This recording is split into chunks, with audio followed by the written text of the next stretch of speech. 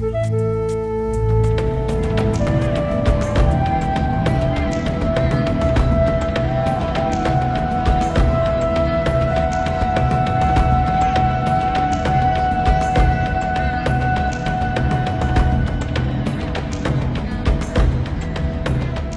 hi there, and welcome once again to our Bible studies here at Bible Talk, and I want to welcome you to In Search of Christianity, our weekly program. It's been exciting. Well, I pray that it has. I pray that it's been a blessing for everybody that's been participating. And we do want you to participate, and you can do that by going on Facebook at facebook.com In Search of Christianity, and you can write your comments or questions or suggestions and take part in this, because if you ask questions or make comments, I promise you that we will respond in a very timely fashion. Last week, as we were ending, Mark made a good comment about, by the way, that's Mark. Yes. I'm Alice. That's Alice. And I'm me. I'm Alan. And we want to greet you in the name of our Lord and Savior, Jesus Christ. Hallelujah. But we've been talking about, this is a serious study for serious people. And we're closing and talking about using tools. There are a lot of great tools for studying the Word of God. So we talked about having a concordance, and as we're going through the study, it's a good idea for you to have, in addition to your Bible, have a paper and pencil or something to write and take notes, jot down scripture verses or whatever comes to your mind. But there's also great Bible software if you have a computer. There are any number of really, really good Bible programs that will help you to study in. And you don't have to be a Greek or Hebrew scholar to get some insight into some of the original language. I use eSword myself, but as I say, there are a number of them. On the internet site, in searchofchristianity.com, we will be putting up some resources, study resources, in the very near future. So look for that. Well, we'll keep you posted. Yeah, we'll keep. I promise you, we'll keep you posted. But that's just a good idea, because you want to be able to effective. But the only tool that is entirely necessary is the Holy Spirit of God, sent to lead us into all truth. That's right. Because at the end of the day, Scripture interprets Scripture, and the Spirit was sent to lead us into all truth. That's what you need in order to get insight and get understanding of God's Word. So we're going to pick up where we left off last week. Last week we were talking about love, defining love. We had talked about Christianity being defined by the word love. And last week we looked at trying to understand the word, the concept of love better, because we're inundated with so much teaching from the world that's totally out of whack. Right. Has nothing to do with love. So we're going to talk more about that right now, immediately after Mark asks God's blessing on our time together today. Thank you, Jesus. Oh Lord, we thank you for your word, and we're thankful that no matter what the world does to us, we're able to come and study it. Amen. Yes. Lord, just put it in our brains so we can share it with our heart. Amen. Amen. Amen, brother. Thank you, Jesus. All right, so as I say, we were talking last week, we were talking about love, looking at getting a better understanding of God's love. We talked about, as I said, we talked about Christianity being defined by love, by the word love, and talked about the words that define love, all right? So today what I talk about is the application of love, okay? We have love. Yes. Now remember, I said this Bible study is for the bondservants of God, all right? So the Word of God, Paul wrote in Romans and said that God's love has been poured into your hearts. You have the love. But you have to be able to apply it. You know, you can go out and buy paint, but unless you put it on a wall or something, if it just sits in a can, why buy it? Why bother? You can go out and get wax for your car, but if you don't apply it to the car, what good is it? All right? So the application of love, what do you think that's called? Dear. I don't know. Ministry. Ah, of course. The application of love is ministry. Yeah. Okay? The problem is we have such a poor understanding in the church today Mm. of ministry. And remember, the purpose of this whole study is to find true Christianity. Yes. And there's so much we talked about, in our previous studies, the wheat and the tares. We talked about wolves in sheep's clothing. There's so much imitation. We talk about Satan, who comes, as an angel of light, and how much more his ministers will come, disguised as ministers of righteousness. So we're looking for the real deal, for the real thing here, right? So I want to talk about ministry, because ministry is the application of love. I think, by and large, most Christians today think, when you hear the term ministry, that you're talking about the elite or the spiritually special. Okay? That belief is absolutely a pagan message that came from ancient Babylon and from the Nicolaitans. That Jesus said, he hates their deeds, right? One of the things, when you think of ministry, and I believe it's Second Timothy, where it talks about being a soldier for God. In boot camp, they teach you about the gun. Everybody gets a gun. Everybody has a ministry. So That sound like a gunshot? so we have to learn that the world needs to be shown God's love by everybody. Well, that's my whole point, okay? When I said, the idea is that in the church today, we think that ministry is assigned to a special class of people, okay? And they're the ones who go to seminary and get doctorates in divinity and what have you. Not that there's anything necessarily wrong with that, but there is something entirely wrong about the concept that ministry is restricted to certain people, okay? Who is called to ministry? Oh, Christians. Who is? You is. that's right. Okay? Every Christian. Now, if you go back to the beginning in the Old Testament, when God delivered the people, his people, out of bondage in Egypt, right? So this is before Jesus and the Holy Spirit. It's written in Exodus 28:1. Then bring near to yourself Aaron your brother and his sons with him from among the sons of Israel to minister as priests to me. Aaron, Nadab, and Abihu, Eleazar, and Ithamar, Aaron's sons. So there was, at that time, a class, a priestly class, the Levitical priesthood. Okay, that's a very definite truth back in those days, the days of the law, right?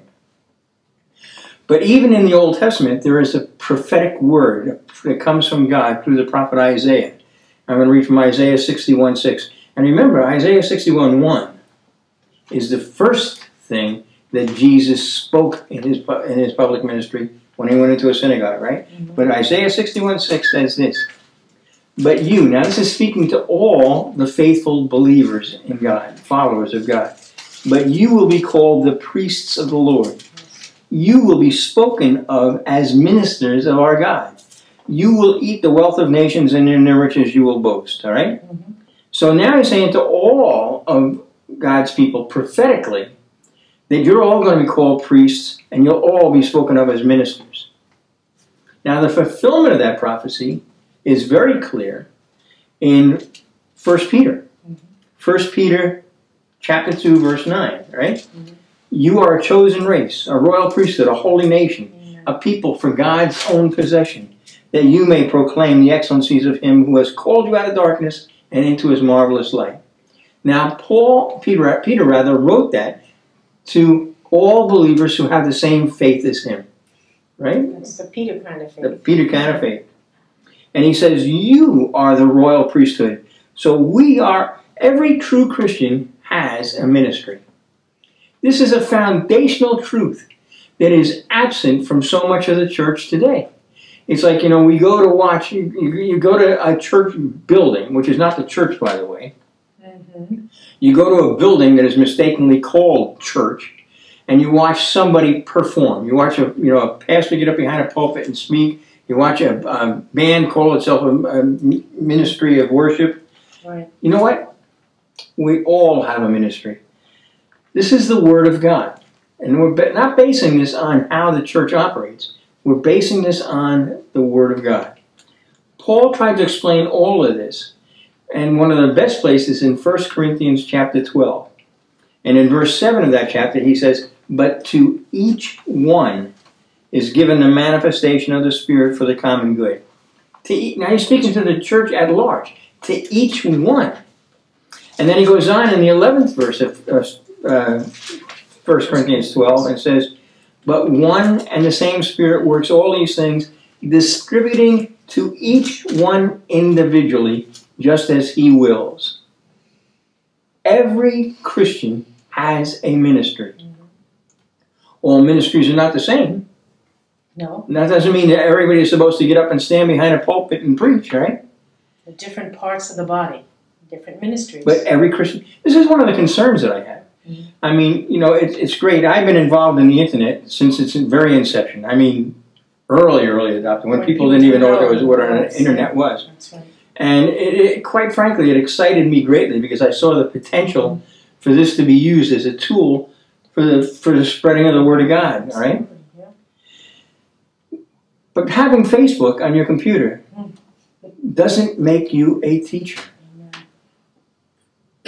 Having a YouTube doesn't mean that you now have an apostolic ministry to teach. Now, God may have called you that. But you better be very prayerful. You better be very prayerful because James wrote, inspired by the Holy Spirit. And, you know, he said, "Let not many of you become teachers, my brethren, knowing that as such we will incur a stricter judgment." Yes. And Paul, again, in 1 Corinthians chapter 12, verse 29 says, "All are not teachers, are they?" Yes, it's good to share testimonies because, you know, the saints, we overcome by the blood of the Lamb and the word of our testimony. It's good to encourage one another. But having the medium doesn't necessarily mean that, you know, if you have a hammer, that doesn't make you a professional carpenter. It's not a diploma. Be prayerful because your ministry, his call in your life, is based on just that, on his call and his equipping you, all right? Mm-hmm. Because you have to be equipped for the task that God calls you to. Yes. See, unlike the Pharaoh of Egypt, who called the people of God, the Hebrews, to a task, and then refused to give them what they needed to do it, right? Called them to make bricks, but wouldn't give them the straw that they needed. Bricks without straw. Bricks without straw. God is not. That's, you know, the Pharaoh, he is the epitome of world leader. Whereas God will never call you to do something that he doesn't equip you for, right? That's right. Each ministry requires the Spirit's gifting in one's life. Okay? Now the thing is, we have been convinced that ministry looks like standing behind the pulpit, right? You know, if you go to work on Monday you're a plumber, you have a ministry. Right. You still are an ambassador for Christ. You still have a ministry of reconciliation. You still have a ministry of bringing the knowledge of the presence of Christ Jesus into wherever you go, right? There is indeed what we call the fivefold ministry, right? You know, Paul makes that clear in his letter to the Ephesians when he says that God gave some as apostles, some as prophets, some as evangelists, and some as pastors and teachers for the equipping of the saints for the work of service to the building up of the body of Christ. Regardless of what ministry you are called to, and as I said, every Christian is called to ministry, God will equip you to serve. Right. Okay? Going to you know, a congregation and gathering on Sunday morning to receive teaching and encouragement and worship together or whatever, you know, that's a good thing. But its purpose is, the purpose of that fivefold ministry is to equip you for Monday. Right. And Tuesday and Wednesday and Thursday and Friday and Saturday. To the mission field. That's not the end all and be all. That's right. And how much of Christianity today is wrapped up, you know, with a Sunday service, bada bing, bada boom, that's it. That's where it ends, yeah. Service, servants, okay? The Greek word that's used consistently through the New Testament is diakoneo. It sounds almost Indian. Well, how about deacon? Ah, okay. Okay, that's where the English word comes from. Is from that Greek word diakoneo, which means to be a servant, an attendant, to serve, to wait upon. That's what Strong says about it, right? So think what Jesus said. He said Jesus called them, his disciples, called them to himself and said, "You know that the rulers of the Gentiles lord it over them, and their great men exercise authority over them. It is not this way among you. But whoever wishes to become great among you shall become your servant, and whoever wishes to be first among you shall be your slave. Just as the Son of Man did not come to be served, but to serve, and to give his life a ransom for many." Right? That's Matthew 20, verses 25 through 28. And he goes on in chapter 23, in verses 10 to 12, he says, "Do not be called leaders, for one is your leader, that is Christ. But the greatest among you shall be your servant. Whoever exalts himself shall be humbled, and whoever humbles himself shall be exalted." Love is about serving one another, doing for one another, giving to one another. We talked a lot about that giving last week, right? Yes. I want to use the term here because I've said that I believe that this study is targeted to the bondservants of Jesus Christ. Okay? There are people who are casual cultural Christians, and that is what's known as an oxymoron. And one of the other tools it's good to have as you study the Bible is a dictionary. And go look it up, all right? Because it's a contradiction in terms. Okay, there's no such thing as a casual Christian. Now remember that Paul wrote to the Corinthians and said that the natural man cannot accept the things of the Spirit of God because they're spiritually praised. And we need to be appraising everything spiritually, right?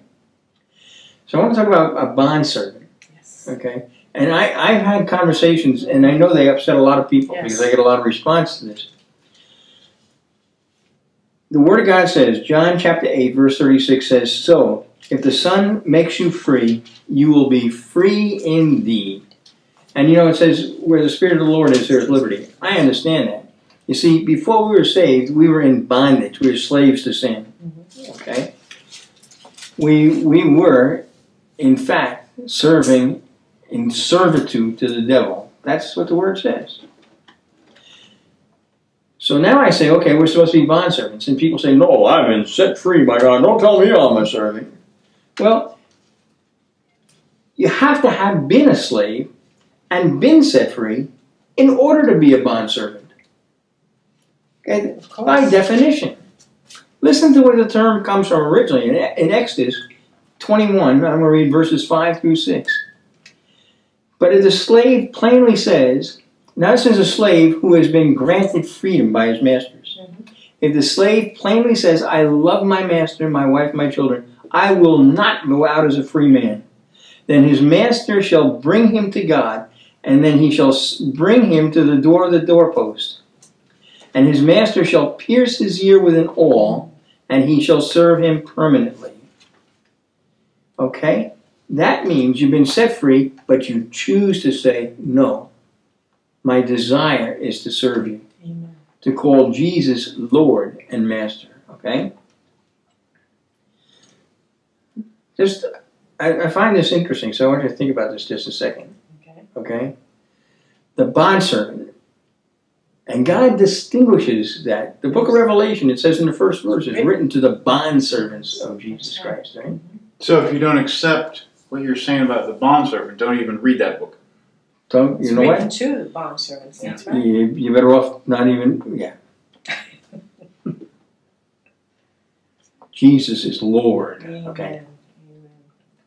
So the idea is that when you voluntarily, this is what the practice, voluntarily said, you're set free by your master, and you say, "No, I don't want to leave you. Right. I want to serve you." It's it's not an obligation anymore.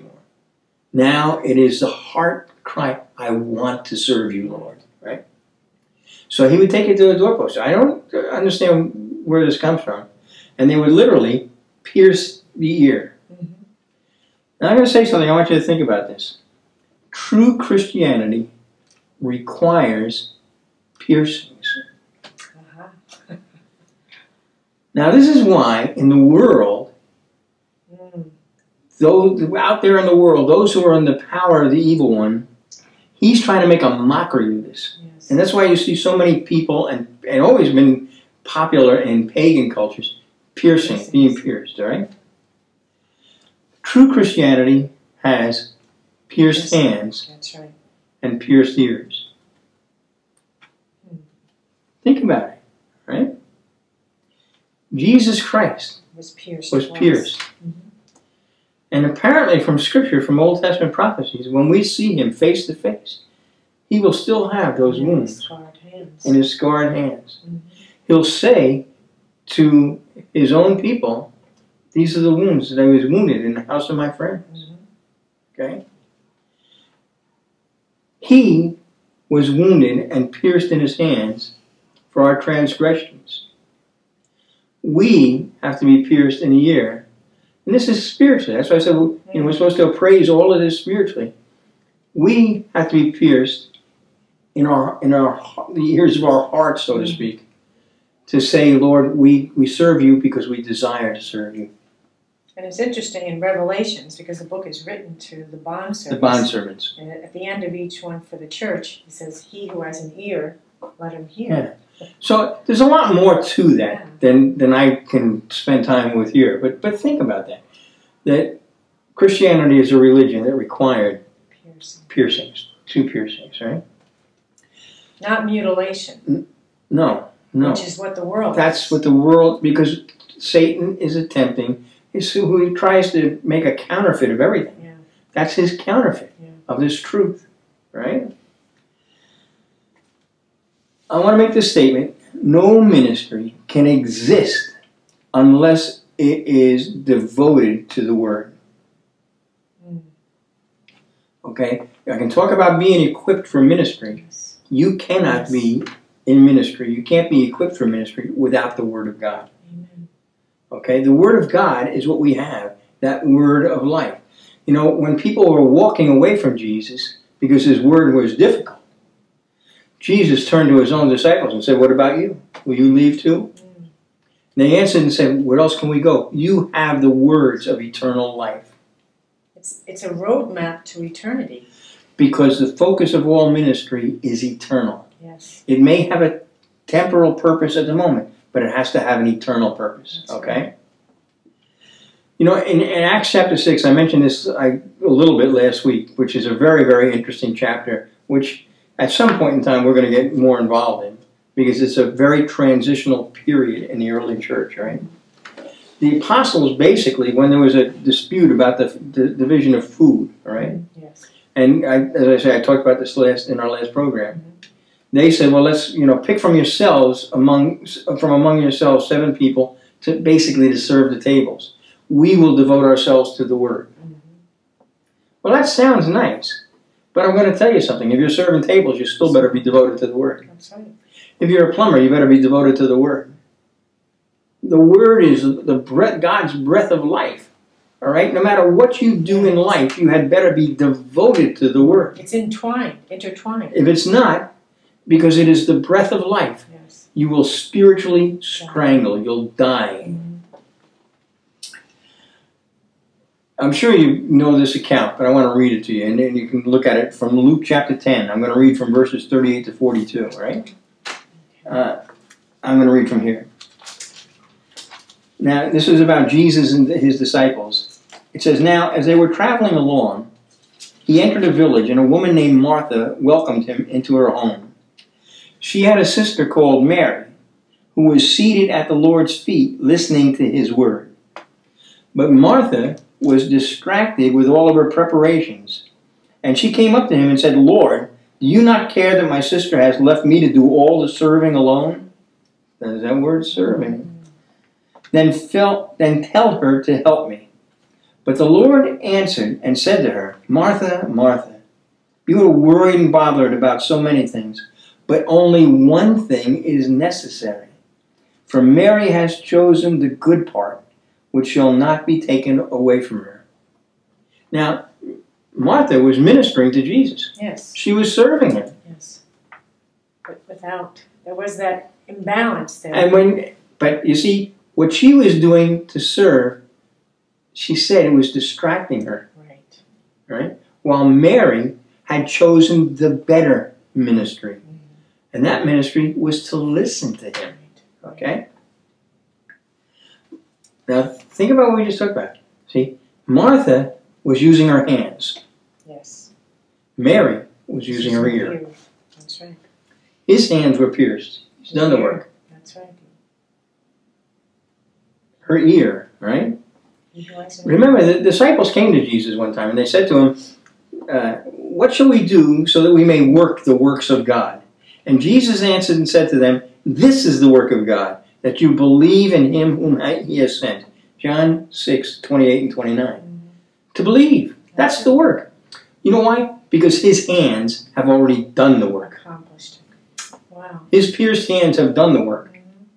Our pierced ear calls us to let the Spirit of God work through us. Okay? Because, you see, that belief that we have to have comes from using our ears, right? Yes. Yes.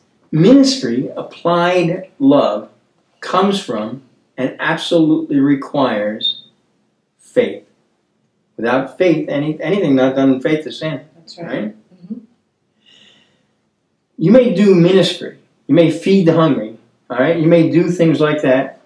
It has an earthly manifestation, but it always has to have an eternal goal. It's good to feed the hungry. All right? Jesus said, what you do to the least of my brethren, you've done unto me. That's a good thing. Yes. But the fact of the matter is, if they eat bread today, they're going to need bread tomorrow. Like I said, Jesus, the thing that was difficult, that caused people to walk away, was he said, I am the bread of life. That's what people need. No matter what job you're doing, when you do it as a ministry, God will give you opportunity to share the bread of life that lasts forever, that has eternal, right? Right. And it does more than satisfy, it nourishes. Yes. Okay? You know, Paul wrote in 2 Timothy chapter 3, 3:16, he says, all scripture is God-breathed and profitable, right? Well, it was God's breath that he breathed into Adam that brought life to mankind. You can't survive without God's breath, and God's breath is his word. Amen. It is the spirit, the ruach in Hebrew, the ruach HaKodesh, the Holy Spirit. Yes. That's breath. That's the same word for wind, for breath, right? God's word, when you're in God's word, that's him breathing life into you. The dry bones. And that will give you the power That's right. to do the ministry that God has called you to take the love that he's poured into you and to touch other people's lives by serving them in the name of Jesus Christ. That is ministry. That is applied love. Hallelujah. Hallelujah. So, Father, I just praise you and thank you that you can use us, that you can still use the foolish to shame the wisdom of the wise, that you can use us in our weakness, but your strength will be shown and glorified, Lord God. Thank you, Jesus. Lord, help us to turn from every distraction, like Martha, to be like Mary and listen to your voice, Yes, Jesus. that we might grow in faith. Lord, that we would have that power to truly apply your love. In Jesus' name. Hallelujah. Hallelujah. Well, my goodness, these half hours just Zip by. zip by.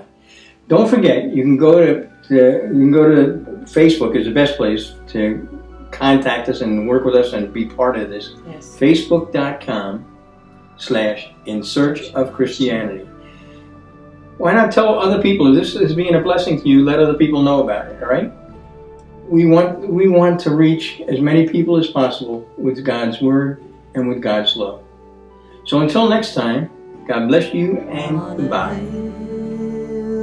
Far away stood an old rugged cross, the emblem of suffering and shame. But I love that old cross where the dearest and best for a world of lost sinners.